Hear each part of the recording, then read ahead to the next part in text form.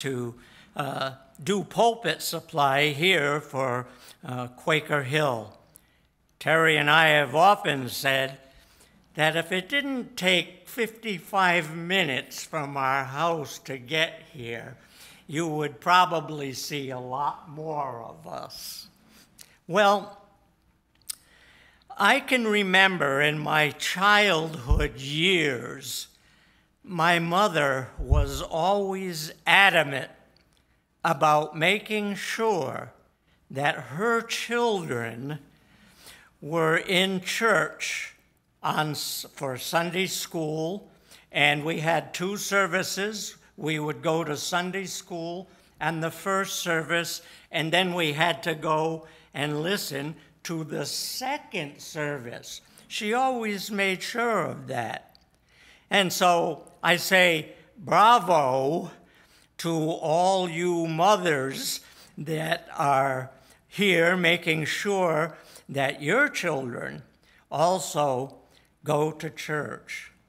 My dad, on the other hand, was a church CEO. That means he was a Christmas and Easter only kind of a guy. There was always yard work to be done, and there were repairs to do around the house that always took time on a Sunday morning. So I say to all the guys in church this morning, if I steal a line from Leroy Jethro Gibbs of NCIS series on television, men, it's time for us to gear up.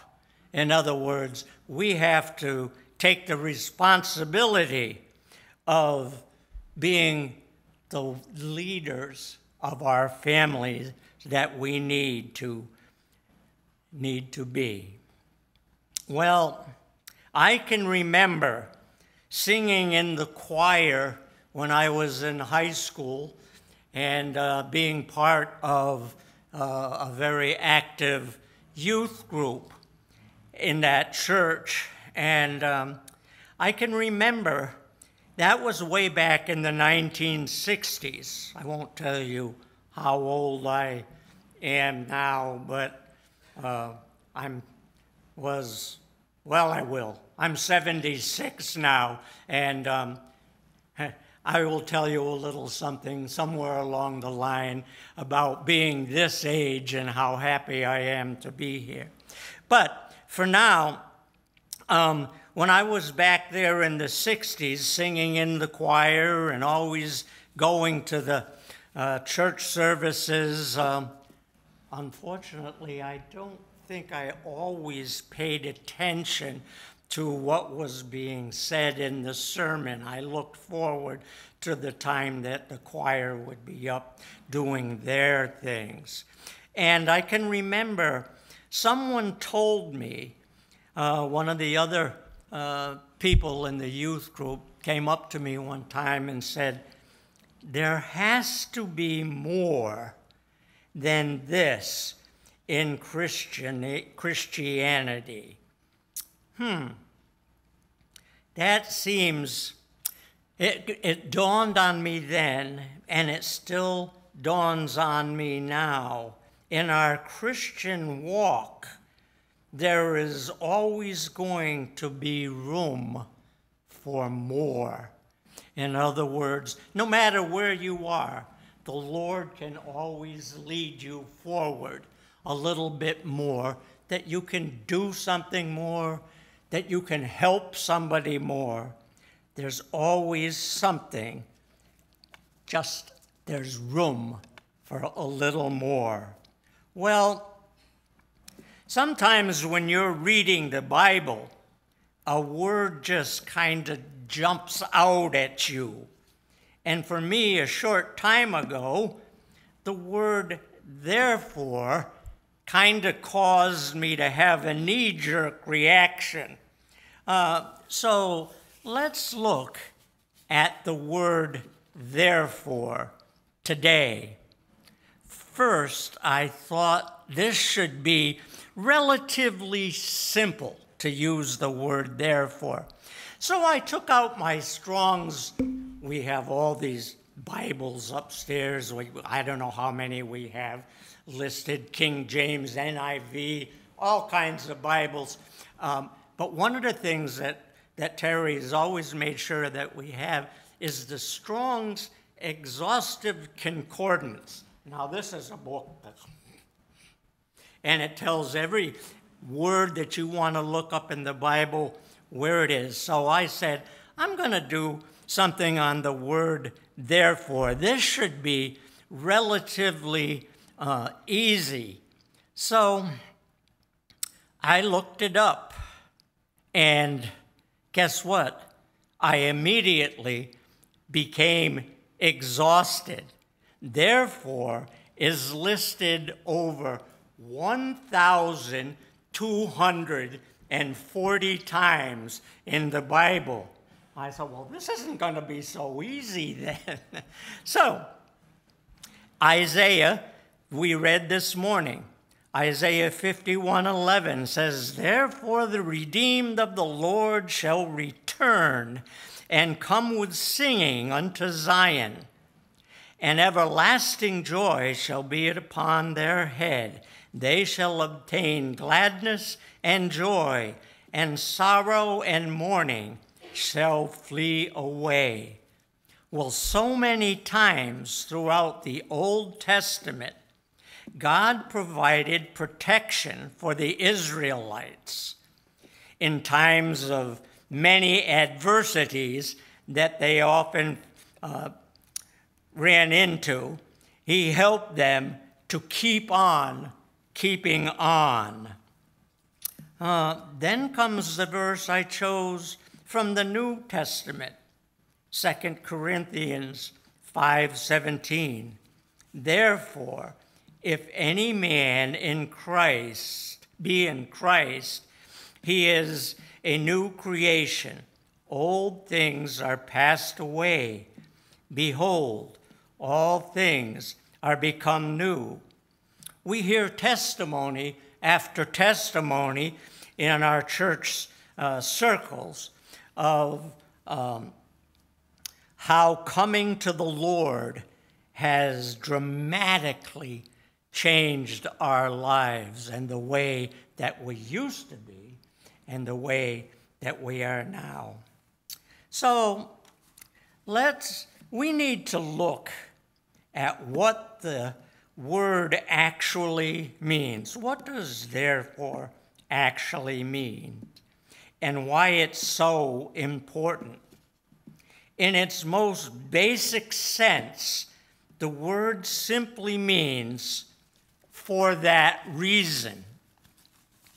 It serves as a nice transition to take us from a writer saying something and then trying to explain it, trying to explain what it means, or why we should even care what it means. But think of the word therefore as a magnifying glass, taking a bigger idea and then zooming into an important aspect of it. It says, we've discussed a big truth. Now here's why it matters.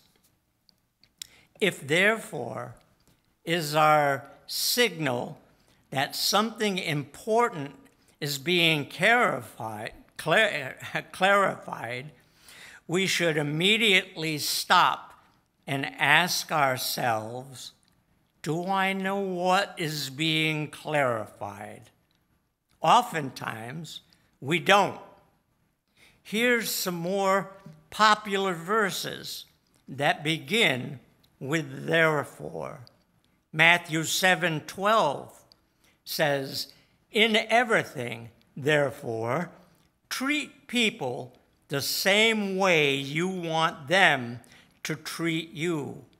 For this is the law and the prophets. In Romans 12:1, it says, "Therefore, I urge you, brethren, by the mercies of God, to present your bodies a living and holy sacrifice, acceptable to God, which is your spiritual service of worship." And how about Colossians 3:5? It says, "Therefore, consider the members of your earthly body as dead to immorality, impurity, passion, evil desire, and greed, which amounts to idolatry." Well, there are a lot of things that we can see in our lives. On their own, these verses give principles. Be kind to others. Treat your bodies well. Don't be immoral. However, they're all there because something that was said previously is now important. It's not just a command to be kind, but instead, Christ is saying, because of me, treat people how you want to be treated. Likewise, your desire to respect your bodies and pursue holiness needs to begin with whatever important thing was just said by the word therefore, or alluded to by the word therefore. If there's one thing we must always remember, it's that God doesn't just care what we do, but also why we do it. That's interesting. So, let's put it this way. Therefore, it's important to understand the motivation we should have for doing these things. So whether you encounter this word, wherever you encounter this word as you're reading, time and time again, you need to ask the most important question that you can ask of your Bible reading, and that's, what is therefore? Therefore. So very carefully, we have to look at, when we see the word therefore, what is it there for? What does it mean for our lives? What does it mean how we should treat others? We always say that. How can that person treat me that way? Just be careful when you say that you're treating everybody the way you would like to be treated. So there is always room for a lot of things. One of the things that I got mesmerized in, I used to be a track athlete in high school, and then I became, later on, many years later, I became a track coach for Putnam High School at the time when we moved up here. So when the Olympics are on, I was very mesmerized by watching the Olympics every night that it's on. And unfortunately, we have a beagle that likes to have a lot of attention.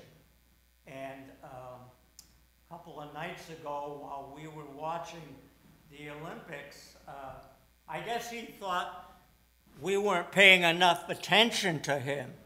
So at an intermission, at an ad on the thing, we got up, Terry went out to get a little treat from the refrigerator for me, and she said, oh, all of a sudden I hear, oh, Bill, there's a dead animal in the living room. And I said, what? I got up and I raced out there, and here's a possum. Now, it wasn't a full-grown possum. It was only about that big, and he's laying on the floor of my living room amongst all the dog toys. Well, I guess the dog decided that he needed a better toy, so he brought this possum in. So I went over and I looked at it, and I saw this possum open one eye and kind of look around. So I reached down and poked him, and he jittered a little bit. And I said, oh my God, he's just plain possum. So I picked him up by the tail, and I took him outside, and I placed him in very carefully down my front steps on the lawn, and I called Terry, and I went back in the house. I said, Terry, you got to come see this possum. So we went outside and opened the door, and the possum was gone. He had been playing possum, and he ran away, and he did better. Well, my dog said, well, you think that's good. The next night, we're watching the Olympics, and in bounds my beagle. And he had just been sprayed by a skunk. Oh, my goodness. So I didn't see much of the Olympics that night either. We had to break out. If you have a dog or anything, you have any odors in your house, you can go to Walmart and you can get a product called Poof, P-O-O-F, and you spray it on whatever smells, and the spray goes away. And it really works, even on a skunk. So, those are just some of the things that we see in our lives and things that happen that give us direction sometimes, and we have to ask, what's it there for? Therefore, what's it there for? Think about that when you read your Bible the next time. Do a study on the word therefore. There's only 1,240 scriptures that you'll have to read. Of course, that's in the New King, in the regular King James. The New King James, the NIV, they changed some of the word therefore to 2 or 3 words that really mean therefore. Do a study sometime on the word therefore. Amen and amen. Our closing song. Thank you.